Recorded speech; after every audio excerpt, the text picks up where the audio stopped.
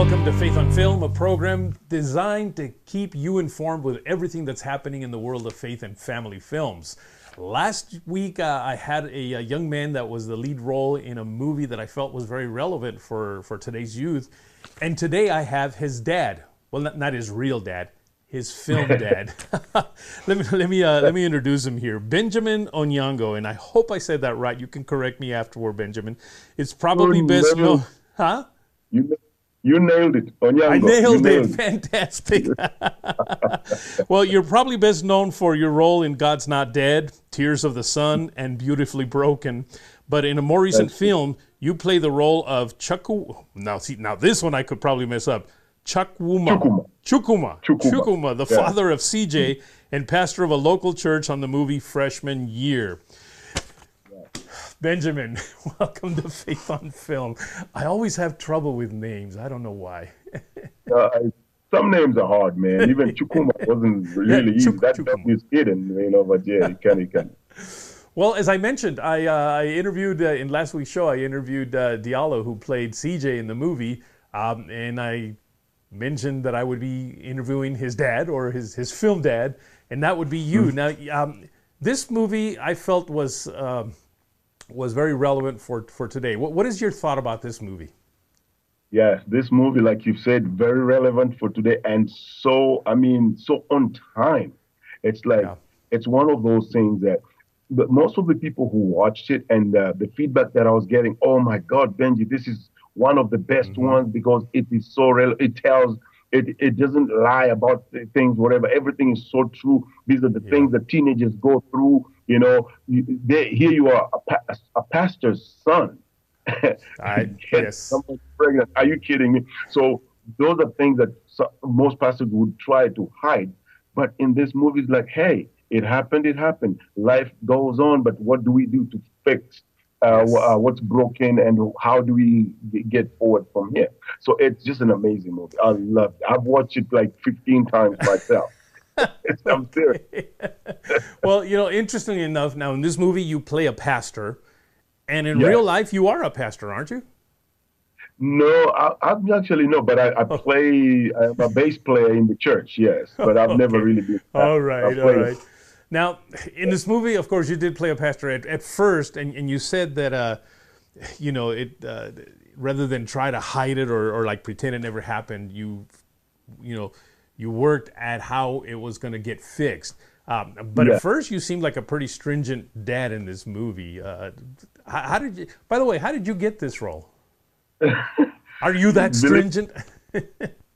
No, I'm actually not, but I was playing an African dad, and that's really how we really are. We're very strict. My father was super strict guy, but really, my goodness, wow, it was crazy. But yeah, so here I am, very strict, thinking that, because of my strictness, everything's going to run right and all that stuff, but God always has different plans. See what happened? But after I realized, okay, it's already happened. Right. The milk spilled. What you gonna do? So let's just move on. Just try and make things better from this point going forward. Yeah. So that's what I did. That's fantastic. And what I love about the movie, of course, is that it should show our young people that we all make mistakes. Exactly. Trust me, I've made plenty of them, but it's not the end of the world. And if we do the right thing, things will eventually actually turn out okay, right? Yeah, they'll straighten out. Just because you fell, there's a song that I think it's Peter Tosh that say, "I fall down," or Bob Marley, one of the two of them. I fall down, but get up and fight again. Yep. Exactly. So just because you fell, it doesn't mean, just like you said, it's the end of the world. Just dust yourself up and see, why did I fall? What is it I did that made me fall? Yes. And then try and avoid those pitfalls and move forward, in another direction, doing positive things.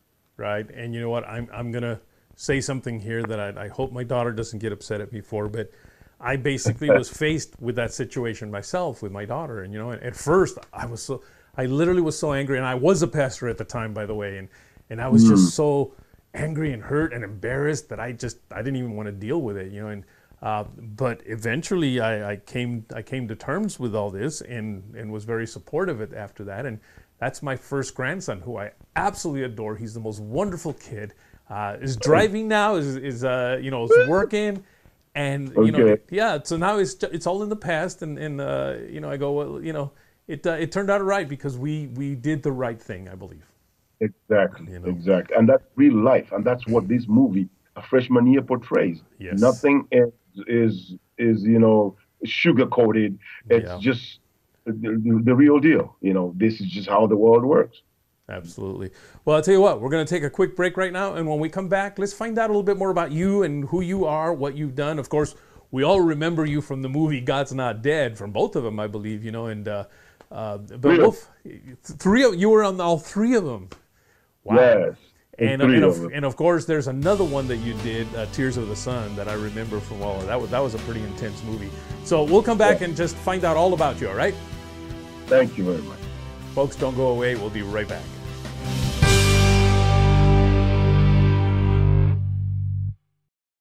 Encourage TV. Family-friendly and faith-friendly content absolutely free. Subscribe today and watch hundreds of hours of content on our streaming channels.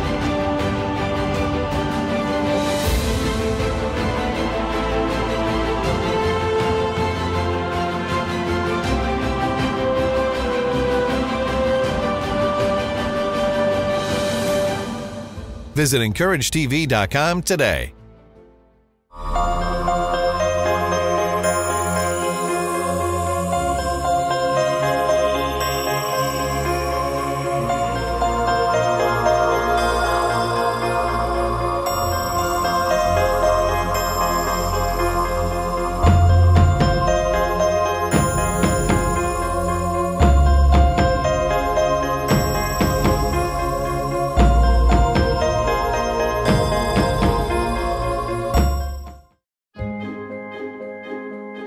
They say it's really big.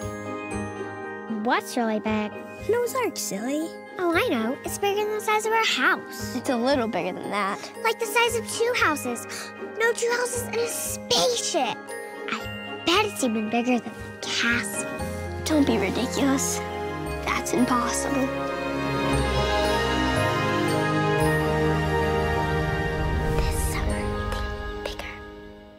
Only one university in the nation was chosen to demonstrate at the World Equestrian Games, and it's the only Christian university in the South offering an equine management major. Only one university produced the video leading into coverage for the Games, and it's the only university with students hired as part of a broadcast crew for 9 Olympic Games. One university, equipping students for a lifetime of leadership and service. Asbury University. Start here, impact the world.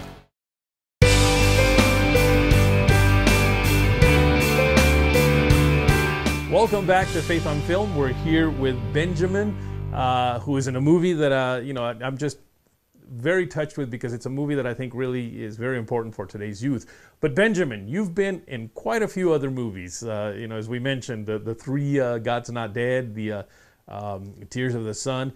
You're also in a movie that came out just recently, also called what's it called? That latest movie. Heavenly Deposit, or which one? No. Beautifully Broken, yes. But tell us all about you and your career, how you got started in films. Most of my guests say, I had this in my heart since I was like 3 years old. Was that the case with you? Okay, for me, I was a student at Cal State Stanislaus in Turlock, California, about 5 hours away from LA. Mm-hmm. And when I graduated in 1992, I just decided, this is time for me to go do me. I wanted to be the first person in our house, in my whole family, to go to university. None of us ever did. Nobody in my tree ever went to university. Mm-hmm. So I wanted to be the first one. So I saved money and left Kenya, came to California.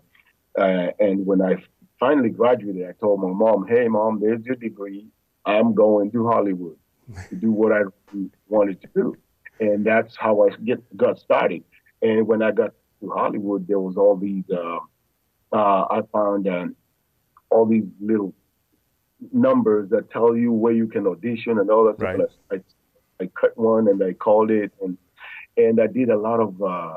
I was an extra for a very long time. You know, the problem with being an extra, although it's work, is like you tell your friend, "Hey, go see me in ER. I'm in there. Yeah. I'm serious on Kind of Friday, in the back over there. you know, but they go watch it. Everybody's like, "Oh, Benji, man, you lied to us. You are not in that movie, dude. I was." You know, so you're like, "Oh, did you see that leg that went like this? That was my leg." So, so that's how I got started. And I used to tell every movie I went to as an extra, I would tell them I spoke Swahili. I spoke Swahili. Mm-hmm.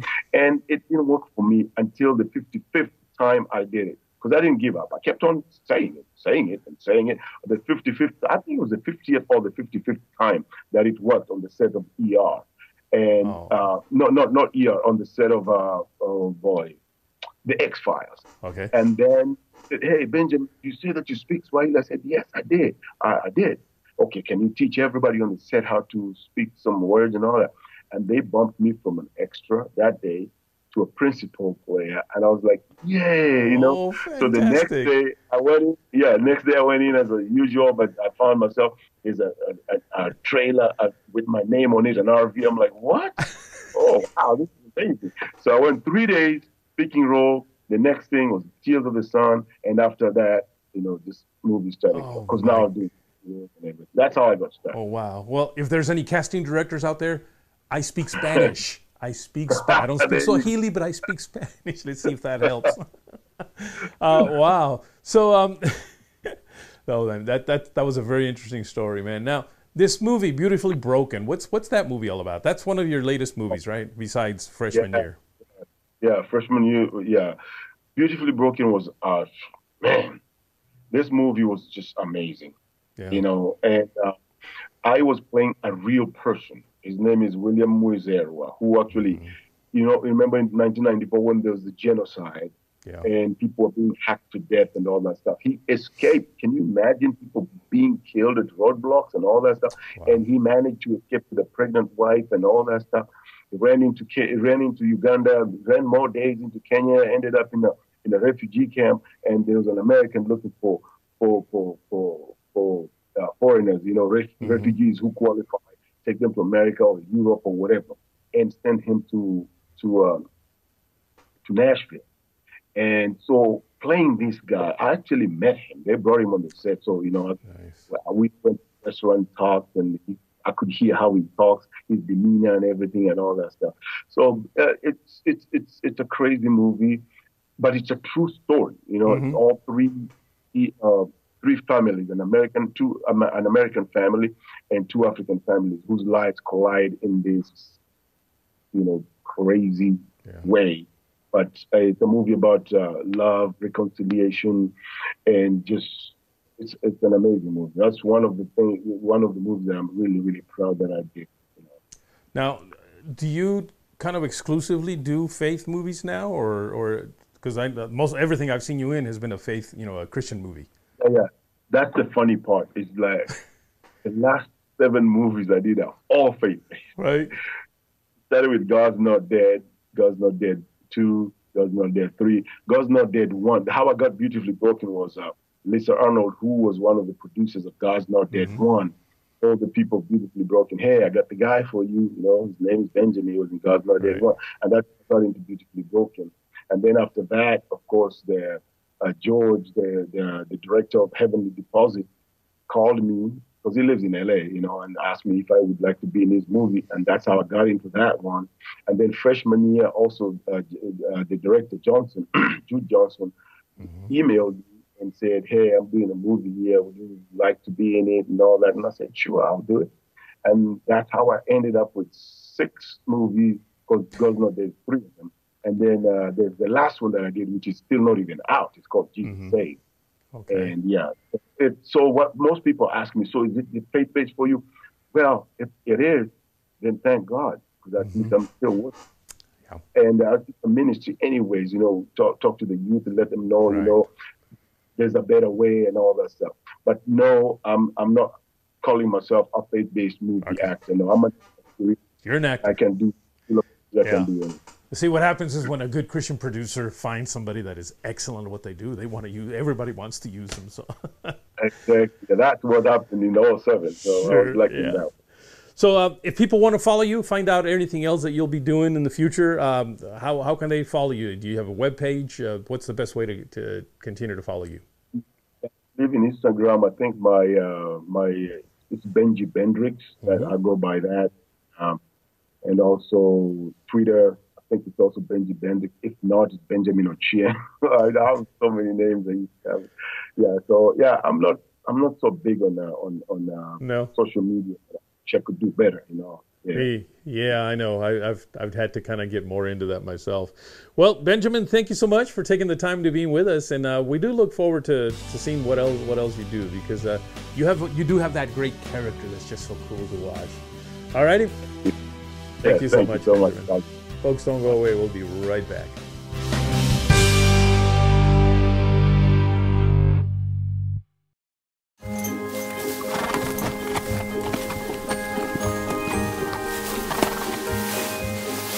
You know, I never realized how much work goes into taking care of horses. You think that's hard? Try taking care of thousands of animals at the same time.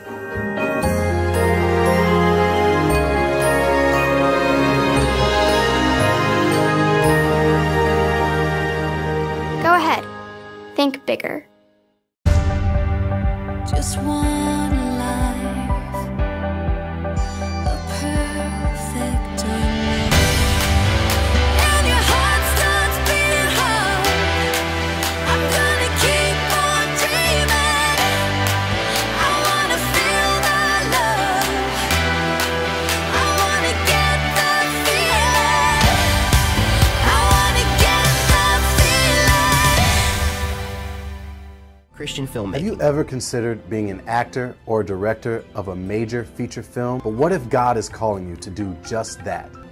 Let this be your pulpit. And you learn filmmaking on 2 backlots, a first-century backlot and a small-town backlot under the watchful eyes of Christian professional filmmakers like Dr. Mark Kuchin. So what are you waiting for? 469-655-3222. Transformation Film Institute, a place where passion meets purpose. I wonder if penguins have knees. I wonder how many colors we can't see. I wonder why there's so many stars in the universe. I wonder if we ever looked like apes. You want to find out?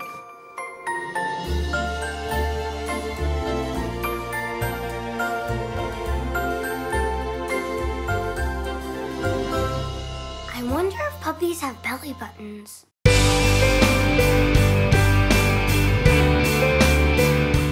Welcome back. I sure hope that you enjoyed that interview with Benjamin as much as I did. What a great guy he is, and it's great that he's working on these Christian films. I really want to encourage you, by the way, to look for that film Freshman Year, especially if you have teenagers in your household, whether it be your kids or your grandkids. This is a great movie for them. So look it up. I know it's on Netflix, and if you don't have Netflix, look for it, find it, and get it. You will not be disappointed. Now, a couple of months ago, I don't know, maybe 3-4 months ago, I shared with you a clip of a very good filmmaker friend of mine, Stephen, who just creates these beautiful teaching clips, these teaching films that are so funny, you just will never forget them. I promised you that I would show you some more. Well, today I'm here to keep that promise, and here's a nice clip from Benjamin that's very appropriate for this time right now. It deals with racism, so enjoy. What's up, people? Oh, I got something on my mind. Oh! Let's talk about it. Wait! What? One more time. My wink too early. Okay.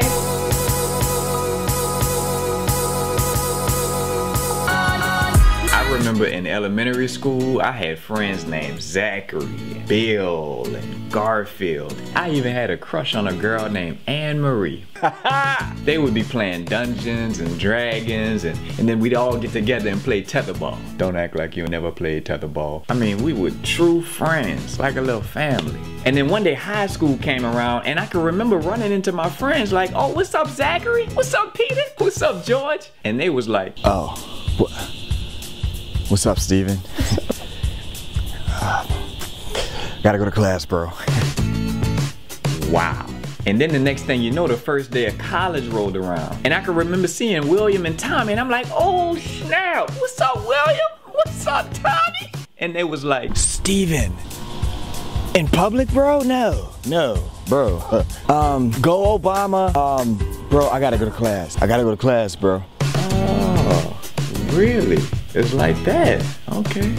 So anyway, I made friends of my own that year, and without realizing it, I began to change. It really hit me one day in between classes. I went to get some lunch, and I remember seeing William and Tommy, and they were like, oh, hey, what's up, Steven? Come eat with us. And I was like, yo, how you know my name, son?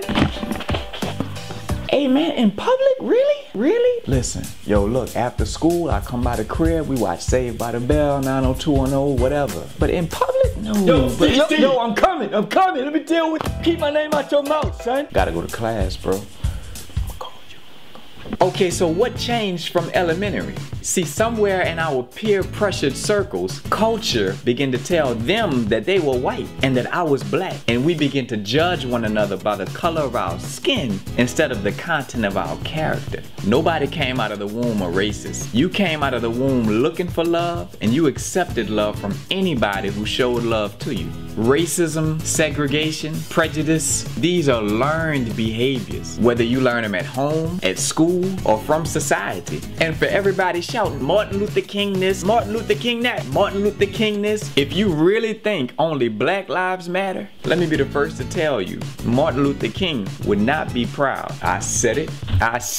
Yes, I did. See, black people can be racist too. Racist, prejudiced, whatever you want to call it. Sure did. I said it. Yep, I sure did, mama. You gonna be proud of me. Martin Luther King was a Christian. His movement was all about unity and righteousness, not division. The reason he used tactics of nonviolence and civil disobedience was because of his Christian beliefs. One of his most famous quotes was that he had a dream that little black boys and girls would be holding hands with little white boys and girls. Go ahead, Martin, my boy. That his 4 little children would live in a nation where they would no longer be judged by the color of their skin, but by the content of their character. So I ask you, are we judging people by the color of their skin? Or are we judging people by the content of their character?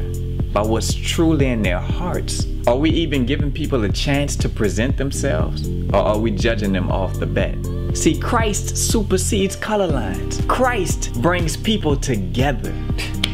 Hey, but hey, look, don't be offended. Don't be offended.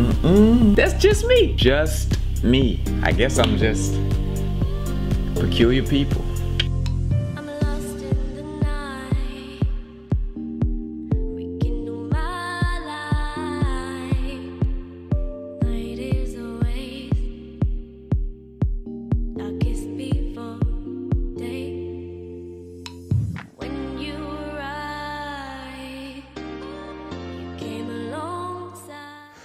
Wow, that was powerful. If you want to follow Stephen Lewis, he's got a lot of great films that he does like this.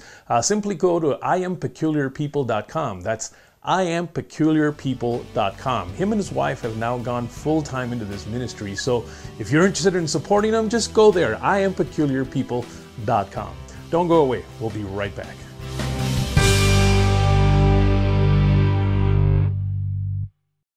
Encourage TV. Family-friendly and faith-friendly content absolutely free.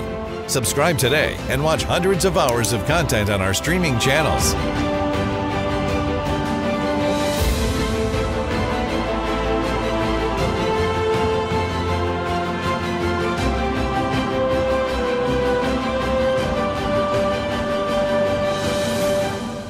Visit EncourageTV.com today.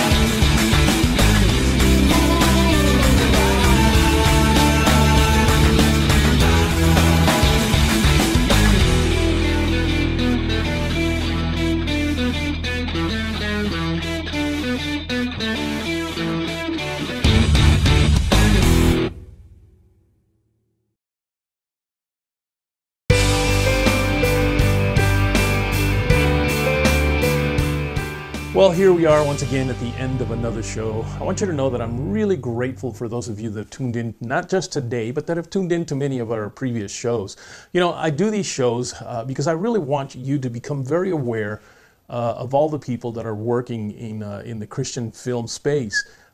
These folks are really sacrificing a lot because they could be working in Hollywood if they wanted to, but here they are doing it for the Lord, really, and because our culture really needs something that will edify them, that will encourage them, that will teach them, just something that is very good for their soul. And these folks are doing that, and I want you to be very aware of who they are, not only so you can follow them and find out what their movies are, but so that you can pray for them as well.